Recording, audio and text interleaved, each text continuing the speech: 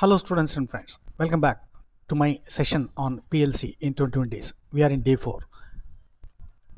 In today's session, we'll see about how to write a ladder logic program for developing a quiz console unit. A quiz console unit, if you want to conduct a quiz show, there are 4 teams. Team A, B, C, D and a master. So, there are 4 teams, so 4 consoles plus one more console for the master, the quiz master. Okay, so for team A, one input and one output, because one input for since if he knows the answer first, he has to give that signal, so that is the input for team A. Okay, so this is the button, input button. So x0 is the input for the team A. Output, that bulb should glow, team A bulb should glow in his console. So y0 is the output for team A. In the same way, team B, input x1, output y1. Team C, x2 input, y2 output.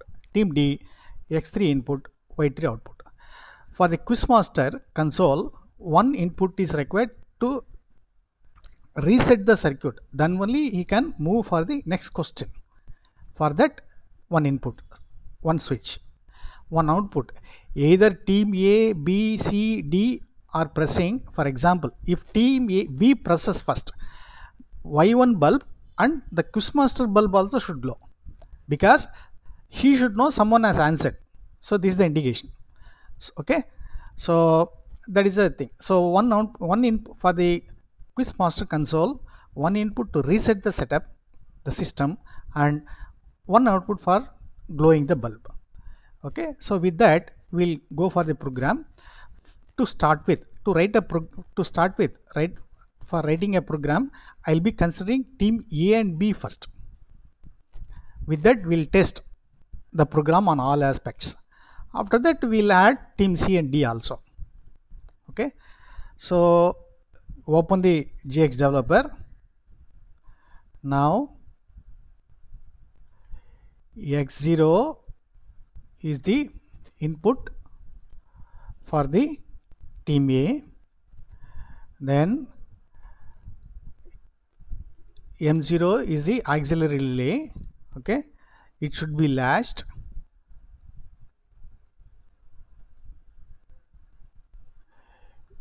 It should be latched.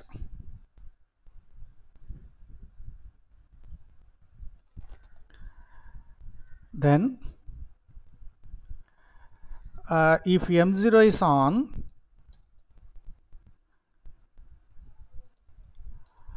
Y0 is on. At the same time, let me copy this. Not only Y0, the team A bulb, Y0 is the team A bulb. Team master bulb also should be on, So master bulb, what is the what is the symbol or the number for the app master bulb? Y4. Okay, I just copied the same line. Then that's it. Okay, compile. Save it as exercise 6. Save then and there. Sometime my system is hanging. Okay, for better understanding, please add comments. Please add comments. Input for team A, then output for team A, and this is the master bulb. So this will be always useful. You can easily read the statements, programs. Okay, so let me undo it. In the meantime, I'll add one more thing here called output actuation.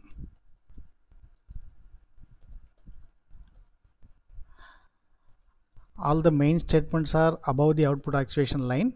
All the output actuation will happen here. So team A is over. Okay, let me copy the same thing for team B. In place of so this is on, So in place of x0 I put x1, this is m1, this is m1. Save then and there. So this is for, let me add command for x0 also. Before that I'll add one more thing for the team B. So whenever m1 is on, this y1 is on.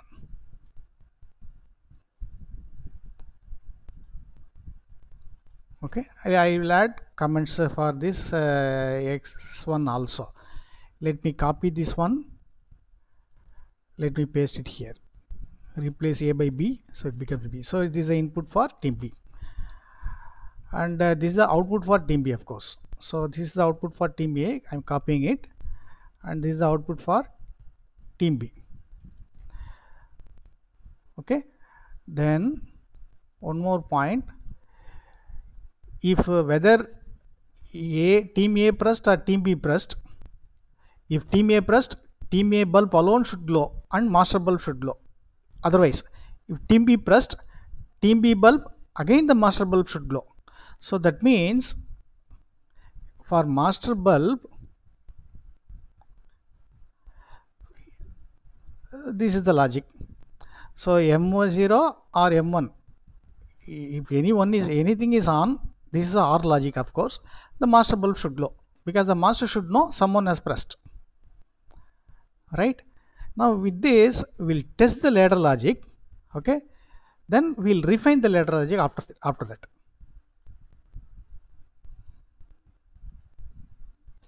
I want to show you in a single page, that is why I zoomed in.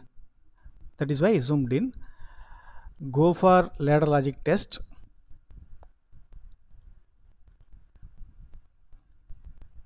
Go for ladder logic test.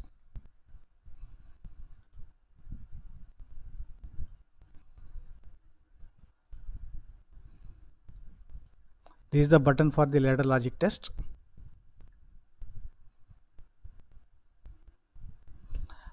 Sometime it is hanging, even though the session is for 15-20 minutes. It is my system is hanging and resetting, that is why it takes some time.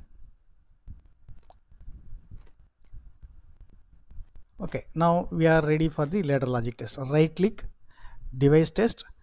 Now I keep it aside. Now you see the quiz master asked the question. There are two teams, team A and team B.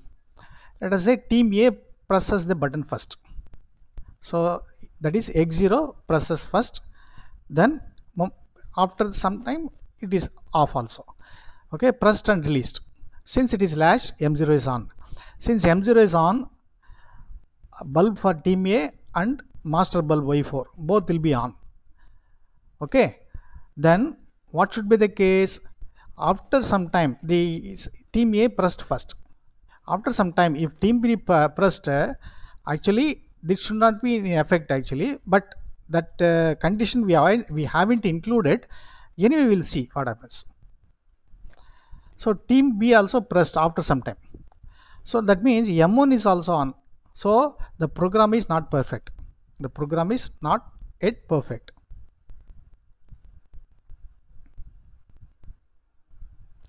Let me switch off the ladder logic.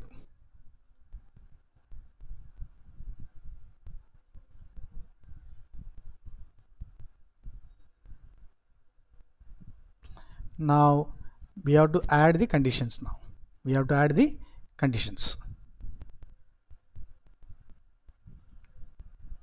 So go to write mode. Again, let me zoom in.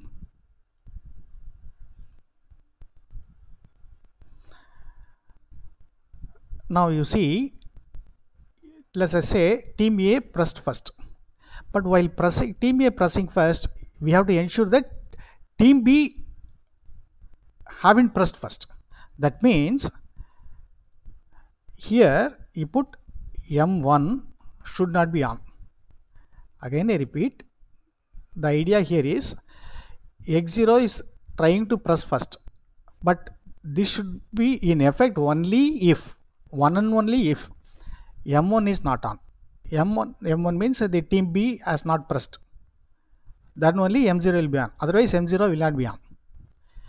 And the master has a reset, for reset what we have given, X4 is the reset button, right? So copy the same, Control C, Control V, in place of M1 I let me put X4. Now let me add comment also. What is the command? Master reset, master reset. Okay, I'll copy these things, I'll put it here. In place of M0 I have to type M1, in place of M1 I have to type M0. That's it. For our safety, you can include the X4 also, normally close to X4 also here. Okay, so now you see, I'll tell you, uh, quiz master asks the question, team A know the answer first, team A presses. The moment team A presses, before M0 is on, it should check M1 should not be on, X4 should not be on. Of course, team B is, M1 is corresponding to team B, of course. Team B haven't pressed, so M1 should not be on. So it is okay. Reset button is also not pressed by the quiz master because this question should be completed. Okay, once he get the master receive the answer from any one of the teams, then only he will press the reset. Otherwise, he will not press the reset. So these two conditions satisfied. So M0 is on. The M0 is on means Y0, the A bulb and master bulb both will be on. The Y0 team B bulb will not be on. Okay, now team A pressed. So that is a logic. Now say after some time, after few seconds, team B is trying to press, knowingly or unknowingly. What will happen? If this is on, M1 should be on before.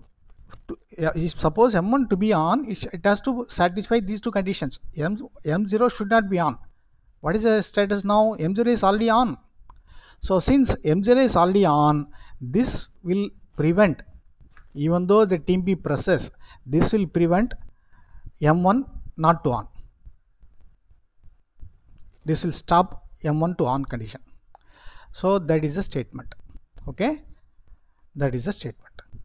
And for the next question, yes, the master has to press the reset. The moment he presses switch on the reset, this will cut M0, M1, Y0, Y1, Y4, all the things it will cut.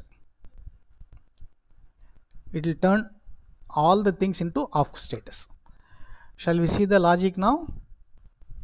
Let me zoom. Yeah, all will be visible. Okay, now we go to the ladder logic test, device test.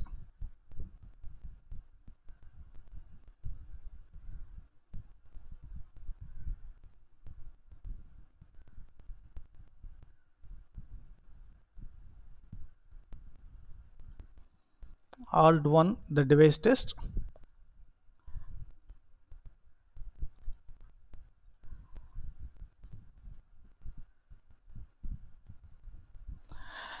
Now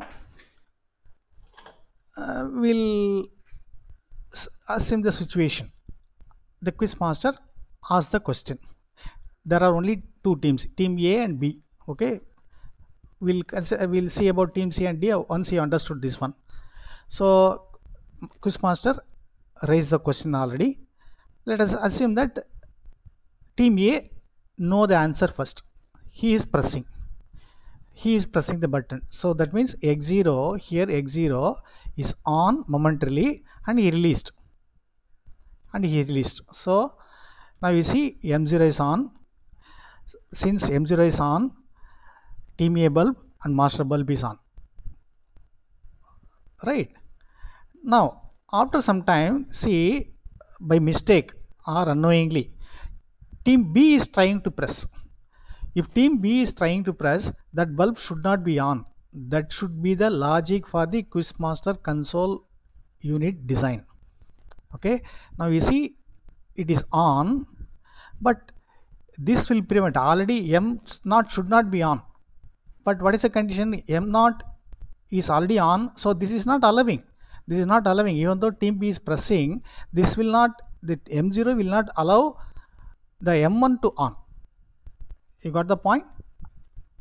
So I think you understood. I understand. I believe that you understood the concept. If it is not clear, rewind the video and play it again.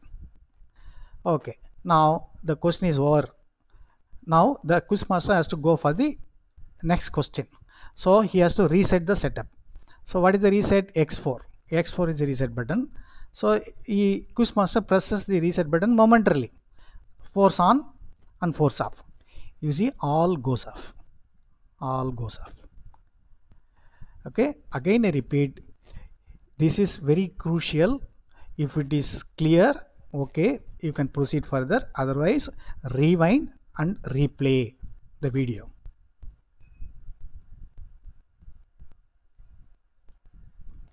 Now let me add teams C and D now. Let me add team C and D now. Let me zoom in to 100%. Okay, so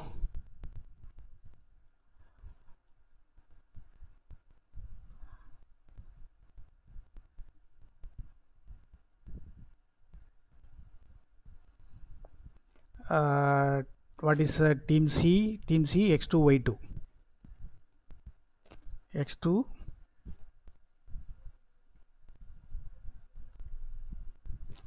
m2 m2. At the same time, here I have to add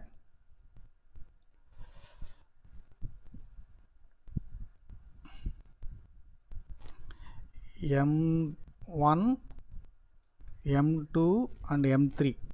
All these three things should not be on.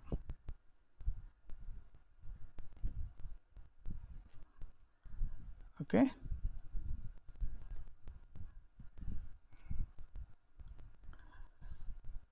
okay, m0. Okay, here m0 m0, of course, m1 m0 m3, all these things should not be on. So team C included. Then for team D,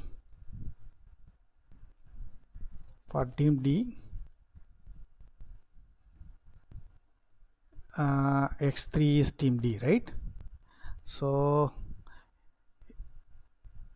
m0 m1 m2 should not be on.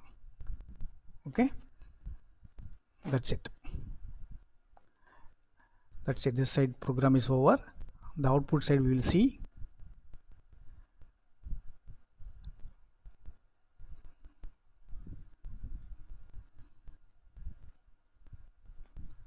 If m2 is on,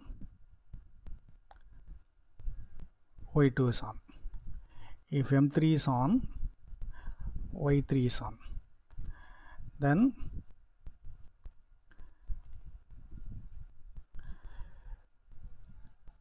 m0 m1 m2 m3, whether team A or team B or team C or team D presses, master bulb should be on. So that is the logic. Let me add comment also. Then only it will be easy for you to understand. Add comment. I'll be copying it. This is for team C. This is for team D.